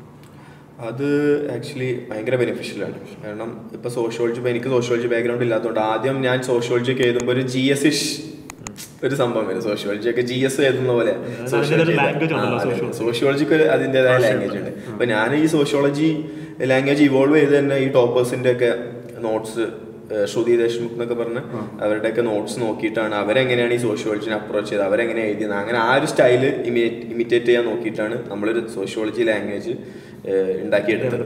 പിന്നെ ഓൾറെഡി എസ്റ്റാബ്ലിഷ്ഡ് ആയിട്ടുള്ള ടോപ്പേഴ്സിന്റെ നോട്ട്സ് വായിക്കുക, അവരെങ്ങനെ അതിനെ അപ്രോച്ച് ചെയ്ത് മനസ്സിലാക്കാം. പിന്നെ അത് ഈ പറഞ്ഞത് നമ്മളതായിട്ടുള്ള രീതിയിൽ കസ്റ്റമൈസ് ചെയ്യണം പറഞ്ഞിരുന്നത്. മലയാളത്തിന് എങ്ങനെയാണ് നിങ്ങൾ നോട്ട്സ് ഒക്കെ പ്രിപ്പയർ ചെയ്യുന്നത്? ആക്ച്വലി മലയാളത്തിന് ഈ പറഞ്ഞ പോലെ റിസോഴ്സസ് വളരെ ലിമിറ്റഡ് ആണ്. ഇപ്പം പന്നൻ സാറിൻ്റെ ബുക്കുണ്ട്, അല്ലെങ്കിൽ എരിമില സാറിൻ്റെ ബുക്കുണ്ട്, പിന്നെ പല കോച്ചിങ് ഇൻസ്റ്റിറ്റ്യൂട്ട്സിൻ്റെ ഗൈഡ്സ് ഉണ്ട്. അപ്പം അത് ഇങ്ങനെ സാഗരം പോലെ കിടക്കാം. അത് ഈ പറയുന്നത് നോട്ട്സിൻ്റെ കേസ് മാത്രമാണ്. സ്റ്റാൻഡേർഡ് ടെക്സ്റ്റുകൾ മറ്റൊരു സൈഡിലുണ്ട്. ഖസാക്കിൻ്റെ ഇതിഹാസവും പിന്നെ കുരുക്ഷേത്രം എന്ന കവിത വായിച്ചു കഴിഞ്ഞാൽ കിളിയൊക്കെ പോകുന്ന മനസ്സിലാകത്തില്ല. ഇന്നും പണ്ഡിതന്മാർക്ക് പോലെ ഇന്റർപ്രറ്റ് ചെയ്യാൻ പറ്റാത്ത ടെക്സ്റ്റുകളാണ് കുരുക്ഷേത്രം പോലുള്ള കാര്യങ്ങൾ. പക്ഷെ അത് ഡിമാൻഡ് ചെയ്യുന്നത് ഒരു ബേസിക് അണ്ടർസ്റ്റാൻഡിംഗ് ആണ്. അപ്പോൾ ആ കാര്യങ്ങൾ ഒരു ചോദ്യം ഡിമാൻഡ് ചെയ്യുന്നത് എന്താണെന്ന് ഐഡൻറ്റിഫൈ ചെയ്യാം. ഈ മലയാളത്തിനകത്ത് അടുത്ത കാലത്തായിട്ട് ട്രെൻഡ് മാറി എന്നൊരു അണ്ടർസ്റ്റാൻഡിംഗ് ഉണ്ട്, ചെറുതായിട്ട് മാറിയിട്ടുണ്ട്. അറ്റ് ദ സെയിം ടൈം നമ്മുടെ സ്റ്റാൻഡേർഡ്സ് ബുക്സ് വെച്ച് തന്നെ സോൾവ് ചെയ്യാൻ പറ്റുന്ന ചോദ്യങ്ങളാണ് വരുന്നത്. അപ്പോൾ കേരള ഭാരതിയുടെ ബുക്കിൽ നിന്ന് തന്നെയാണ് പല ചോദ്യങ്ങളും വന്നിട്ടുള്ളത്. അപ്പോൾ അവിടെ നമുക്ക് ചെയ്യാൻ പറ്റുന്ന ഒരു കാര്യം ഇതാണ്. ഞാനും അതിൻ്റെ നോട്ട്സ് പ്രിപ്പയർ ചെയ്ത് വെച്ചിട്ടുണ്ട്, ഒരു 5 ദിവസം റിവിഷൻ നടത്താൻ പറ്റുന്ന രീതിയിൽ. അത് വളരെ ഇമ്പോർട്ടൻ്റ് ആണ്, അല്ലെങ്കിൽ നമുക്ക് റീപ്രൊഡ്യൂസ് ചെയ്യാൻ പറ്റും. മലയാളത്തിൻ്റെ പ്രധാനപ്പെട്ട ചലഞ്ച് എഴുതി തീർക്കുക എന്നുള്ളതാണ്, ടൈമാണ്. അപ്പം പഠിച്ചെടുക്കാൻ കാര്യം മലയാളത്തിനകത്ത് പേപ്പർ 2-നാണെങ്കിലും ടെക്സ്റ്റാണ് പഠിക്കാനുള്ളത്. ഭയങ്കര രസമാണ്. ഇതിലേക്ക് ചെമ്മീനും കറുത്തമ്മയും പരീക്കുട്ടിയൊക്കെ വായിക്കാൻ എളുപ്പമാണ്. അപ്പോൾ ടെക്സ്റ്റുകൾ പഠിക്കാൻ താല്പര്യമുള്ള ആൾക്കാർക്ക് ചൂസ് ചെയ്യാൻ പറ്റിയൊരു സബ്ജക്റ്റ് മലയാളം. ഇഷ്ടപ്പെട്ട് പഠിക്കാൻ പറ്റിയൊരു സബ്ജക്റ്റാണ്. പേപ്പർ 1 കുറച്ച് ടെക്നിക്കലാണ്, അതിന് ഒരുപക്ഷെ നിങ്ങൾക്ക് ഒരു കോച്ചിൻ്റെ സഹായം വേണ്ടി വരും. പേപ്പർ 2-ൻ്റെ ചില ഡയമെൻഷൻസിൽ കോച്ചിങ് വേണ്ടി വരും. At the same time self പ്രിപ്പറേഷന് പറ്റിയ ഒരു ഓപ്ഷൻ തന്നെയാണ് മലയാളം എന്നുള്ളതാണ് എനിക്ക് പറയാനുള്ള ഒരു കാര്യം. വളരെ നല്ലൊരു പേപ്പർ. ഞാനിപ്പോൾ ആദ്യം ബിടെക് കഴിഞ്ഞു, അത് കഴിഞ്ഞിട്ട് ഗ്യാപ്പൊക്കെ എടുത്തതിന് ശേഷമാണ് പഠിക്കാൻ തുടങ്ങി. അപ്പം മലയാളം ആദ്യം കണ്ടപ്പോൾ ഞാൻ ഈ പേപ്പർ 2 മാത്രം കണ്ടിട്ടാണ് മലയാളം ചൂസ് ചെയ്യാനുള്ള രീതിയിൽ. പേപ്പർ 1 ഈ പറഞ്ഞ കുറേ ടെക്നിക്കൽ സാധനങ്ങളുണ്ട്, പക്ഷെ അത് ഓൺ ദ ഗോ നമുക്ക് ഇൻട്രസ്റ്റ് ഉള്ളതുകൊണ്ട് ഒരു വർഷത്തിനകം തന്നെ ക്രാക്ക് ചെയ്യണമെന്നുണ്ടെങ്കിൽ ഒരു കോച്ചിങ്ങിന് ജോയിൻ ചെയ്യുന്നത്. എല്ലാവർക്കും എൻട്രിയിൽ നമ്മൾ തക്ഷശിൽ ഓഫ്ലൈൻ ബാച്ചിൽ നമ്മൾ കോച്ചിങ് കൊടുക്കുന്നുണ്ട് മലയാളത്തിൽ. ഈ പറഞ്ഞ പെരുന്തച്ഛനൊക്കെയാണ് അതിൻ്റെ ടെക്സ്റ്റുകൾ. എന്ത് രസമായിരുന്നു വായിക്കാനായിട്ട്. പെരുന്തച്ഛൻ വായിക്കുമ്പോൾ തിലകൻ്റെ ആ സിനിമയാണ് നമ്മുടെ മനസ്സിൽ വരുന്നത് മൊത്തം. അതിൻ്റെ എപ്പിസോഡ്സ് തന്നെയാണ്. അപ്പോൾ ആ രീതിയിൽ സബ്ജക്റ്റിന് ഇഷ്ടപ്പെട്ട് പഠിക്കാൻ പറ്റിയൊരു സബ്ജക്റ്റാണ് മലയാളം. നിങ്ങളൊക്കെ അത് വായിച്ചിട്ടുണ്ടോ? ഞാൻ ഈ ബുക്കൊന്നും കണ്ടിട്ട് പോലില്ല, അതുകൊണ്ടാണ് മലയാളം എടുക്കാതെ. അല്ല, ഞങ്ങളും ഇതിന് വന്നതിന് ശേഷം വായിച്ചു തുടങ്ങിയത്, അല്ലെങ്കിൽ ഞങ്ങൾ വായിക്കത്തില്ലായിരുന്നു. അങ്ങനെയുണ്ട്. ഇപ്പോൾ ടെക്സ്റ്റ് ഇപ്പോൾ എന്നെ സംബന്ധിച്ചിടത്തോളം ഈ പുസ്തകങ്ങൾ ഇപ്പോൾ ഖസാക്കിൻ്റെ ഇതിഹാസമൊക്കെ ഞാൻ ഇതിന് മുന്നേ വായിച്ചിട്ടുണ്ട്, ചെറുപ്പത്തിൽ വായിച്ചിട്ടുണ്ട്, അങ്ങനെ വായിച്ചിട്ടുണ്ട്. പക്ഷേ പ്രിപ്പറേഷൻ തുടങ്ങിയപ്പോഴാണ് ഇത് ഇങ്ങനെയായിരുന്നു വായിക്കേണ്ടിയിരുന്നത്, ഇന്റർപ്രിട്ടേഷൻ ഇങ്ങനെയാണെന്നുള്ളത് മനസ്സിലാവുന്നത്. അപ്പോൾ അതാണ് ആ സബ്ജക്റ്റിൻ്റെ ഡിഫറൻസ് വരുന്നത്. നമുക്ക് ഇഷ്ടമുള്ള സാധനമായിരിക്കും, പക്ഷെ അതിൻ്റെ ഒരു അടുത്ത ലെയർ തുറന്നു തരും ഈ സിലബസും ക്വസ്റ്റ്യൻസും. അപ്പോൾ ആ ലെയർ ഇഷ്ടപ്പെടുന്നവർക്ക് ഭയങ്കര രസമാണ്. ബെസ്റ്റ് എക്സാമ്പിൾ എന്ന് വെച്ച് കഴിഞ്ഞാൽ ചെമ്മീൻ സിനിമ എല്ലാവർക്കും അറിയാലോ. അപ്പോൾ അതിനകത്തുള്ളൊരു സ്ഥിരം വരുന്നൊരു ചോദ്യമാണ്, തകഴി അന്ധവിശ്വാസത്തിനെ പ്രൊമോട്ട് ചെയ്യുന്നുള്ള ചോദ്യം. ഭയങ്കര കോൺട്രവേഴ്സ്യലാണ്. കാര്യം സ്ത്രീയുടെ പാതിവൃത്യത്തിലാണ് കടലിൽ പോകുന്ന അരയൻ്റെ ജീവൻ ഇരിക്കുന്നത് എന്നുള്ളൊരു അന്ധവിശ്വാസത്തെ ഊട്ടി ഉറപ്പിച്ചെന്നുള്ള ചോദ്യമുണ്ട്. അത്തരത്തിൽ കോൺട്രവേഴ്സ്യൽ ക്വസ്റ്റ്യൻസ് വരെ ചോദിച്ചിട്ടുണ്ട്. അപ്പോൾ നമുക്ക് തകഴിയെ കുറ്റം പറയാനും പറ്റില്ല, തകഴി മാഷിനെ ഇകഴ്ത്താനും പറ്റില്ല, പുകഴ്ത്താനും പറ്റാത്തൊരു സിറ്റുവേഷനാണ്. അപ്പോൾ ആ തരത്തിലുള്ള ചോദ്യങ്ങൾ അപ്രോച്ച് ചെയ്യുന്നത് നമുക്കൊരു ചലഞ്ചാണ്. അത് രസകരമായിട്ട് നമുക്ക് ചെയ്യാൻ പറ്റുന്ന ക്ലാസ് റൂം ഡിസ്കഷൻസിൽ കൂടെയൊക്കെ കുറേ ഡയമെൻഷൻസ് ഉരുത്തിരിഞ്ഞ് വരും. അതൊക്കെ വെച്ച് പഠിക്കാനും പറ്റുന്നൊരു കാര്യം തന്നെയാണ്. പിന്നെ ഈ മലയാളം ഓപ്ഷനിലത്തെ ആളുകൾ ഇങ്ങനെ കവിതയൊക്കെ പാടി പഠിക്കുന്നൊക്കെ പഠിക്കാം. ഇപ്പോൾ നമ്മൾ 3 ഓപ്ഷനെ പറ്റി പറഞ്ഞു, 4 കുറേ എണ്ണത്തിനെ പറ്റി പറഞ്ഞു. അപ്പം ഇതല്ല നമ്മളിപ്പോൾ ഡിസ്കസ് ചെയ്യാത്തതല്ലാതെ വേറെ ഏതെങ്കിലും ഒരെണ്ണം തോന്നുന്നുണ്ടോ? ലൈക്ക് ആരെങ്കിലും എടുത്ത് നിങ്ങളെ സർക്കിളിലുള്ള ആരെങ്കിലും ഇപ്പം ട്രെൻഡിങ് ആയിക്കൊണ്ടിരിക്കുന്ന ഓപ്ഷൻ ആന്ത്രപ്പോളജി. ഇവിടെ ക്ലാസിക്കൽ ഓപ്ഷൻസ് ഉണ്ട്, പബ്ബാഡ്, സോഷ്യോളജി, ഹിസ്റ്ററി, പൊളിറ്റി. ഇതൊക്കെ എല്ലാ വർഷവും കാൻഡിഡേറ്റ്സ് നന്നായിട്ട് സ്കോർ ചെയ്യുന്ന ഓപ്ഷൻ തന്നെയാണ്. അപ്പം നമ്മൾ എപ്പോഴും പറയുന്ന പോലെ ട്രെൻഡ് നോക്കി പോകരുത്, because trend doesn't exist. Actually അതൊരു ഹോക്സ് മാത്രമാണ് ട്രെൻഡ് എന്നുള്ള കാര്യം. നമ്മുടെ ഇഷ്ടം തേടി പോയി കഴിഞ്ഞാൽ നമുക്ക് നന്നായിട്ട് സ്കോർ ചെയ്യാൻ പറ്റും. അതിൻ്റെ കേസ് അതാണ്. പിന്നീട് ഇപ്പോൾ എഞ്ചിനീയറിംഗ് സബ്ജക്ട്സ് പോലെ ഓപ്ഷനുണ്ട്. അത് ഓൾ ഇന്ത്യ ലെവലിൽ എഴുതുന്നത് ഒരു 5-6 പേര് മാത്രമായിരിക്കും. അവർ പോലും ടോപ്പ് റാങ്കിൽ വരുന്നുണ്ട്. കാര്യം അവരും സബ്ജക്ട് എക്സ്പേർട്സ് ആയതുകൊണ്ട് അതിലേക്ക് ചൂസ് ചെയ്യുന്നത്. അതാണ് ആ ഒരു കാര്യത്തിലുള്ളതെന്ന് തോന്നുന്നു. പക്ഷേ എഞ്ചിനീയറിംഗ് പഠിച്ചവരാണെങ്കിൽ പോലും നമ്മുടെ നാട്ടിൽ നിന്നാലും നമ്മുടെ നാട്ടിൽ നോർത്ത് ഇന്ത്യയിൽ ഒരു ട്രെൻഡ് ഉണ്ട്. ഇവിടെ എഞ്ചിനീയറിംഗിൽ എംടെക് ഉള്ള ആൾക്കാർ പോലും ചൂസ് ചെയ്യുന്നത് ചിലപ്പോൾ ലിറ്ററേച്ചർ സബ്ജക്റ്റോ ജോഗ്രഫിയോ എല്ലാം ആയിരിക്കും. പിന്നെ പുതിയൊരു ഇവോൾവിംഗ് ട്രെൻഡ് എന്ന് പറഞ്ഞാൽ മാത്തമാറ്റിക്സ് ഇപ്പം ആളുകൾ കൂടുതൽ എടുക്കുന്നത്. എന്താ വെച്ചാൽ ആൻസർ സ്റ്റെപ്പ് ചെയ്ത് ആൻസർ ചെയ്താൽ മാർക്ക് ഉറപ്പാണല്ലോ, അല്ലെങ്കിൽ പിന്നെ വേറെ ഉറപ്പാണ് സബ്ജക്ട് നോളജ് ഉണ്ടെങ്കിൽ. പക്ഷെ അതാ പറയുന്നത് ആ 3 മണിക്കൂറിൽ മാക്സിമം ക്വസ്റ്റ്യൻസ് അറ്റൻഡ് ചെയ്യാം, അതാണ് ചലഞ്ച് എന്ന് പറയുന്നത്. നമ്മൾ മാത്ത് ഒക്കെ കേരളത്തിലൊക്കെ ആരെങ്കിലും കൊടുക്കുന്നുണ്ടോ കോച്ചിങ്? ഈ റിസോഴ്സ് അവൈലബിലിറ്റി ആണ് ഞാൻ ചോദിക്കുന്നത്. അതാണ് വലിയ പ്രശ്നമാണ്. മാത്തിന് അങ്ങനെ പ്രോപ്പർ കൊടുക്കുന്നുണ്ടായിരിക്കാം, എന്നാലും ഡൽഹി വെച്ച് കമ്പയർ ചെയ്യുമ്പോൾ ആ ലെവൽ ഓഫ് കോച്ചിങ് കേരളത്തിലുണ്ടോന്നുള്ളൊരു സംശയമാണ്. ഞാനിപ്പോൾ ഡൽഹി റെഫറൻസ് വന്നു. ഈ ഡൽഹി മിത്ത് ആക്ച്വലി ഉള്ളതാണ് ജനറലായിട്ട് ചോദിക്കുന്നത്. ഇപ്പോൾ എൻ്റെ അഭിപ്രായത്തിൽ ഡൽഹി പോയാലേ പഠിക്കാൻ പറ്റുള്ളൂ എന്നുള്ള സാധനങ്ങളൊക്കെ എൻ്റെ അടുത്ത് പലരും വിളിക്കാറുണ്ട്. നിങ്ങൾ മോൻ പഠിക്കാൻ പോകണം, അല്ലെങ്കിൽ ഞാൻ പഠിക്കാൻ പോകണം, അല്ലെങ്കിൽ പഠിക്കാൻ പോകണം, ഡൽഹിയിൽ എവിടെയാണ് നല്ല സ്ഥലം, ഡൽഹി താമസിക്കാൻ ഒരു സ്ഥലം ശരിയാക്കി തരും എന്നൊക്കെ പറഞ്ഞ് വിളിക്കാറുണ്ട്. അപ്പോൾ ഡൽഹി പോകണത് ഡൽഹി മിത്ത് ഒരു 10 കൊല്ലം മുമ്പ് വരെ ഏറ്റവും സ്ട്രീം. നമുക്ക് കേരളത്തിൽ അത്ര നല്ല അക്കാഡമിക്സ് ഉണ്ടായിരുന്നില്ല. അപ്പം 10 കൊല്ലം മുമ്പ് പ്രിപ്പയർ ചെയ്യുന്ന ആൾക്കാർ ഡൽഹിയിലേക്ക് തന്നെ പോകണമായിരുന്നു. പക്ഷെ ഇപ്പം ട്രിവാൻഡ്രം എന്നൊരു ഹോട്ട് ഹബ്ബായിട്ട് മാറിക്കൊണ്ടിരിക്കുക. കേരളം, ട്രിവാൻഡ്രം മാത്രമല്ല കൊച്ചി, നോർത്ത് കേരളയൊക്കെ ഹോട്ട് ഹബ്ബായിട്ട് മാറിക്കൊണ്ടിരിക്കുകയാണ്. So Delhi model intensive coaching നമ്മൾ പ്രൊവൈഡ് ചെയ്യുന്നത് തന്നെയാണ്. ഡൽഹി മോഡൽ ഇൻറ്റൻസീവ് കോച്ചിങ് തന്നെയാണ് കേരളത്തിൽ ഇപ്പോൾ ഉള്ളത്. അപ്പോൾ കേരളത്തിൽ ക്വാളിറ്റി സംഭവമുണ്ട്. പക്ഷേ ഒരു ലിമിറ്റേഷൻ ഈ പറഞ്ഞ ഓപ്ഷണൽ സബ്ജക്ട്സാണ്. മാത്ത് അതിലൊരു ഓപ്ഷണൽ സബ്ജക്ട്സിന് ഒരു പക്ഷേ നിങ്ങൾ ഓൺലൈനായിട്ട് നോട്ട് പോകേണ്ടി വരും. പക്ഷേ GS പേപ്പർ പഠിക്കാനായിട്ട് ഏറ്റവും മികച്ച സാഹചര്യം ഇന്ന് കേരളത്തിൽ തന്നെ ഉണ്ട്. ഒരു ഹോട്ട് ഹബ്ബായിട്ട് കേരളം മാറിക്കൊണ്ടിരിക്കുക. അക്കാഡമീസ് ധാരാളം വരുന്നുണ്ട്, ഒരു കോമ്പറ്റീഷൻ പുഷ് ആവുന്നുണ്ട്. അപ്പോൾ സ്റ്റുഡൻസിന് മാക്സിമം വാല്യൂ കൊടുക്കാനായിട്ട് അക്കാഡമീസിന് ഇടയിൽ പോലും ഒരു കോമ്പറ്റീഷൻ വരുന്നതുകൊണ്ട് ക്വാളിറ്റി വളരെയധികം എൻഹാൻസ്ഡ് ആകുന്നുണ്ട്. കാര്യം ഓരോ വർഷവും കേരളത്തിലെ റാങ്ക് ഹോൾഡേഴ്സിൻ്റെ എണ്ണം കൂടിക്കൊണ്ടിരിക്കുക. നമ്മുടെ പോപ്പുലേഷന് പ്രൊപ്പോർഷനേറ്റ് ആയിട്ടുള്ള രീതിയിൽ തന്നെ റാങ്ക് ഹോൾഡേഴ്സ് ഉണ്ട്.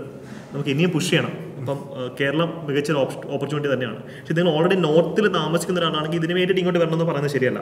കേരളത്തിലുള്ള ആരും നോർത്തിലേക്ക് പോകേണ്ട ആവശ്യമില്ല. അതെ, ഞാൻ ഡൽഹിയിലും പോയ ഒരാളാണ്. പക്ഷെ എനിക്ക് ഡൽഹി പോയിട്ട് അത്ര ബെനിഫിഷ്യൽ ആയിട്ട് തോന്നില്ല. ഭയങ്കര ക്ലൈമറ്റ്, ഫുഡ് എല്ലാം എക്സ്ട്രീം സംഭവങ്ങളാണല്ലോ. പിന്നെ ഭയങ്കര കോസ്റ്റ്ലിയാ. ഡൽഹിയിലെ താമസമാണെങ്കിലും കോച്ചിങ് ഫീ ആണെങ്കിലും ഭയങ്കര കോച്ചിങ് ഫീ. ഇപ്പോ ട്രിവാൻഡ്രത്ത് നോക്കുകയാണെങ്കിൽ ഇപ്പൊ ഡൽഹിയിൽ നിന്നും തമിഴ്നാട്ടിൽ നിന്നൊക്കെ ഒരുപാട് ട്രിവാൻഡ്രത്തേക്ക് വരുന്നുണ്ട്. കാരണം ഇവിടെ ഭയങ്കര ചീപ്പാണ് കാര്യങ്ങൾ, ഓപ്ഷണൽ ആണെങ്കിലും എല്ലാം ചീപ്പാണ്. കഴിഞ്ഞ തക്ഷശിലയുടെ ഓഫ്ലൈൻ ബാച്ചിൽ 3 തമിഴ്നാട്ടിൽ നിന്നുള്ള ആൾക്കാരുണ്ട്. കാര്യം ക്വാളിറ്റി ഉണ്ട്, നമുക്ക് അഫോർഡബിൾ ആണ്. അതാണ് അതിന്റെ മെയിൻ ആയിട്ടുള്ള ഫാക്ടർ. മറ്റേ ഈ ഇൻഫർമേഷൻ ഓവർലോഡ് എന്ന് പറയും. ഈ പല ഇൻസ്റ്റിറ്റ്യൂട്ട് ഇപ്പോൾ ഡൽഹിയിലെ കേസിൽ അവർ അങ്ങോട്ടും ഇവിടെ കോമ്പീറ്റ് ചെയ്യാൻ വേണ്ടി ഇവരെ കയ്യിൽ കുറേ സാധനം ഉണ്ടെന്ന് പറഞ്ഞിട്ട് കുട്ടികൾക്ക് കുറേ സാധനം ഡംപ് ചെയ്ത് കൊടുക്കണം, ഇത്ര പഠിച്ചാലേ പറ്റത്തുള്ളത്. പക്ഷെ അപ്പോൾ ഇൻഫർമേഷൻ ഓവർലോഡ് കൊടുത്തിട്ടും ഇൻഫർമേഷൻ ഭാരം കൂടി അവസാനം. പക്ഷെ കേരളം നല്ലൊരു ഇനിയും വളരാനുണ്ട്. ഇനിയിപ്പോ ചില ആളുകൾ എന്നാലും ഡൽഹിയിൽ പോയി പഠിക്കാനുള്ള ആഗ്രഹമുണ്ട്. പക്ഷെ ഓൺലൈൻ ഇപ്പോൾ എല്ലാ ഇൻസ്റ്റിറ്റ്യൂട്ടിനും ഓൺലൈൻ. പിന്നെ വേറൊരു കാര്യം എന്ന് വെച്ച് കഴിഞ്ഞാൽ ഇപ്പോൾ ഞാൻ കർണാടക, APTS, UP ഇവിടെയൊക്കെ PCS വർക്കിൽ പോകുന്ന സമയത്ത് നമുക്ക് മനസ്സിലാവുന്നത് അവിടെ എല്ലാവരും ബൈ ഡിഫോൾട്ട് UPSCക്ക് പഠിക്കുക. കാരണം അവരെ ബാക്കിയുള്ള സ്റ്റേറ്റ് ലെവൽ എക്സാംസിന്റെ സിലബസ് ഏകദേശം സെയിം ആണ്. ആ പാറ്റേണിലേക്ക് കേരളം വരികയാണ്. ഇപ്പോൾ ഡിഗ്രി ലെവലാണെങ്കിലും KS ആണെങ്കിലും ഒക്കെ UPSC ഉള്ളവർക്ക് ക്രാക്ക് ചെയ്യാൻ പറ്റുന്ന ലെവലിലേക്ക് വരില്ല. അപ്പോൾ ഇനിയിപ്പോൾ മേ ബി ഡൗൺ ഒരു 5 years കഴിയുമ്പോൾ ബൈ ഡിഫോൾട്ട് എല്ലാവരും UPSCക്ക് കേരളത്തിൽ PSC coaching institute PSC plus UPSC studies. ഇപ്പോൾ തെലുങ്കാന പോയി കഴിഞ്ഞാൽ ഒരു റൂട്ടിൽ എല്ലാ ഇൻസ്റ്റിറ്റ്യൂട്ടിലും IAS സ്റ്റഡി സർക്കിൾ എന്നാണ് എല്ലാ ഇൻസ്റ്റിറ്റ്യൂട്ടിലും പേര്.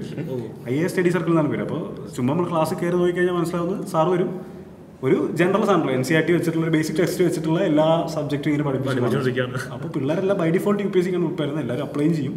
പക്ഷെ അവർ സ്റ്റേറ്റ് ലെവൽ എക്സാംസും കേരളം ആ ട്രെൻഡിലേക്ക് പോകും. പറഞ്ഞ പോലെ കുറെ UPSC ടൈപ്പ് ക്വസ്റ്റ്യൻസ് ആണല്ലോ ഇപ്പോൾ BSc ഒക്കെ വരുന്നത്. അതേ ചോദ്യം ഒരു കുത്തോ ഗോമ വിടാതെ വരെ കോപ്പി പേസ്റ്റ് അല്ലെങ്കിൽ പിന്നെ ആ ടെംപ്ലേറ്റ് അവർ യൂസ് ചെയ്യുന്നുണ്ട്. ഓപ്ഷണൽ സബ്ജക്റ്റിന്റെ ഡിസ്കഷൻ ആണ്. അതിന് ഇടയ്ക്ക് ഒരു ഇൻഫർമേഷൻ നിങ്ങളിലേക്ക് തന്നേ ഉള്ളൂ. വളരെ ഇമ്പോർട്ടൻ്റ് ആയിട്ടുള്ള കാര്യമാണ്. യെസ്, എല്ലാം മാറിക്കൊണ്ടിരിക്കുക. മാറ്റത്തിനനുസരിച്ച് നമ്മളും മാറുക എന്നുള്ളതാണ് പ്രധാനം. യെസ്, ഇനി ഓപ്ഷണൽ സബ്ജക്റ്റിൻ്റെ കാര്യത്തിൽ ഒരു ഫൈനൽ മെസ്സേജ് എന്താണ് നിങ്ങൾക്ക് കൊടുക്കാനുള്ളത്? നമ്മൾ ഇത്രയും കാര്യങ്ങൾ ഡിസ്കസ് ചെയ്തു. ഫൈനൽ ഒരു മെസ്സേജ് എന്നുള്ള രീതിയിൽ എന്താണ് സ്റ്റാർട്ടിംഗ് വിഷയം? പ്രോപ്പർ റിസർച്ച് ചെയ്തിട്ട് നമ്മളുടെ ആപ്റ്റിറ്റ്യൂഡ് മനസ്സിലാക്കിയതിനു ശേഷം മാത്രം ഓപ്ഷണൽസ് ചൂസ് ചെയ്യുക. അല്ലാതെ ബാക്കി ആരെങ്കിലും ഇപ്പോൾ ഒരു ഫാക്കൽറ്റി ഒരു ടോപ്പറൊക്കെ പറഞ്ഞു കേട്ടിട്ട് ഓപ്ഷണൽ ചൂസ് ചെയ്യാതിരിക്കുക. പിന്നെ മാർക്കൊക്കെ ആണെങ്കിൽ തന്നെ ഇപ്പോൾ ഒന്നും പ്രഡിക്റ്റബിൾ അല്ല. എല്ലാ ഓപ്ഷനിലും 300+ പോകുന്നുണ്ട്. അപ്പോൾ ഒന്നും പ്രഡിക്റ്റബിൾ അല്ല. അപ്പോൾ ഒരു ട്രെൻഡ് ഒന്നും നമുക്കില്ല. അതാണ് എനിക്ക് പറയാനുള്ളത്. എൻ്റെ സൈഡ് എന്ന് പറയുന്നത് ഇപ്പോൾ life is all about the choices we have and decisions we make എന്ന് പറയും. അപ്പോൾ ഏത് ഓപ്ഷൻ എടുക്കുന്നുള്ളത് ഒരു ഇമ്പോർട്ടൻറ്റ് ഡിസിഷനാണ്. അപ്പോൾ ആ ഡിസിഷൻ എടുക്കാനുള്ള ഒരു എബിലിറ്റി ഡെവലപ്പ് ചെയ്തെടുക്കുക എന്നുള്ളതാണ് കുട്ടികൾ. ഇപ്പോൾ ഒപ്പീനിയൻസ് എടുക്കാം, ഫാക്കൽറ്റീസിനോട് സംസാരിക്കാം, എല്ലാ ഓപ്ഷനിലെയും may be first demo class attend ചെയ്ത് നോക്കാം, പ്രീവിയസ് ഇയർ ക്വസ്റ്റ്യൻസ് ഡൗൺലോഡ് ചെയ്ത് നോക്കാം, ടോപ്പേഴ്സിൻ്റെ ആൻസേഴ്സ് ഡൗൺലോഡ് ചെയ്ത് എന്നിട്ട് നമുക്ക് ഏതാണ് പറ്റുന്നത് എന്നൊരു ധാരണ ഉണ്ടാവുമല്ലോ. ആ ധാരണയിൽ നിന്നുകൊണ്ട് ഡിസിഷൻ എടുത്തു കഴിഞ്ഞാൽ പിന്നെ അതിൻ്റെ മേലെ വർക്ക് ചെയ്യുക എന്നുള്ളതാണ്. ഇപ്പോൾ വേറെ പല അവനതെടുത്ത് അവൻ കൂടുതൽ ചൂസ് ചെയ്യും, ഇവനും ഇതെടുത്ത് അങ്ങനത്തെ തോട്ട്സ് ഒക്കെ ഒഴിവാക്കിയിട്ട് പേഴ്സണൽ ഇൻട്രസ്റ്റും നമ്മളെ കൊണ്ട് പറ്റുമെന്ന് തോന്നുകയാണെന്നുണ്ടെങ്കിൽ അതെടുത്തിട്ട് അതിൽ തന്നെ ഫോക്കസ് ചെയ്ത് കഴിഞ്ഞാൽ സ്കോർ ചെയ്യാൻ പറ്റും. പക്ഷേ ഏത് ഓപ്ഷനിൽ എടുത്താലും അതിൻ്റെ വെയിറ്റേജ് ഹ്യൂജ് ആണ്. എഗെയിൻ ഒന്നും കൂടെ പറയുന്നത് 500 മാർക്കിൻ്റെ സാധനമാണ്. 500 മാർക്കിൽ ഒരു ഈ പറഞ്ഞ ഒരു 280, 300 ടച്ച് ചെയ്യാൻ പറ്റിക്കഴിഞ്ഞാൽ യു ആർ ദി ടോപ്പർ. ആ സാധനം മനസ്സിലാക്കി കഴിഞ്ഞാൽ നിങ്ങൾക്ക് UPSC ഓപ്ഷനിലെ ഇമ്പോർട്ടൻസ് മനസ്സിലാവും. ഇപ്പം സ്റ്റിൽ ഇപ്പോഴും കൺഫ്യൂസ്ഡ് ആയിട്ടിരിക്കുന്ന ആൾക്കാർക്ക് പറയാനുള്ളൊരു ഫൈനൽ ടിപ്പ്, ഓപ്ഷണൽസിൻ്റെ ക്ലാസ്സസ് ഏത് ഓപ്ഷൻ ആണെങ്കിൽ പോലും ആദ്യത്തെ 1-2 ക്ലാസ്സസ് ഈ പറഞ്ഞാൽ ഫ്രീ ആയിട്ട് എല്ലാ ഇൻസ്റ്റിറ്റ്യൂട്ട്സും പ്രൊവൈഡ് ചെയ്യുന്നുണ്ട്. നിങ്ങൾക്ക് ഫ്രീ ക്ലാസ്സസ് അറ്റൻഡ് ചെയ്യാം, പ്രീവിയസ് ക്വസ്റ്റ്യൻസ് അനലൈസ് ചെയ്ത് നോക്കാം. നിങ്ങൾക്ക് അതുമായിട്ട് യോജിച്ച് പോകാൻ പറ്റുന്നുണ്ട്. നിങ്ങളുടെ ലൈഫ് പാർട്ണറാണ് നിങ്ങളുടെ ഓപ്ഷൻ എന്ന് പറയുന്നത്. അപ്പോൾ ലൈഫ് പാർട്ണറെ ചൂസ് ചെയ്യുന്നതിന് മുമ്പ് കൃത്യമായിട്ടുള്ള ഡിസ്കഷൻസ് നടത്തുക. ആ ഒരു രീതിയിൽ ഫ്രീ ക്ലാസ്സസ് അറ്റൻഡ് ചെയ്യുക, പ്രീവിയസ് ക്വസ്റ്റ്യൻസ് അനലൈസ് ചെയ്യുക, അതിനുശേഷം ഒരു ഇൻഫോംഡ് ഡിസിഷൻ മാത്രം എടുക്കുക. ആൻഡ് ഈ പോഡ്കാസ്റ്റ് നിങ്ങൾക്ക് ഇഷ്ടപ്പെട്ടെങ്കിൽ നിങ്ങളുടെ ഒപ്പീനിയൻ കമൻറ്റ് ബോക്സിൽ രേഖപ്പെടുത്താം.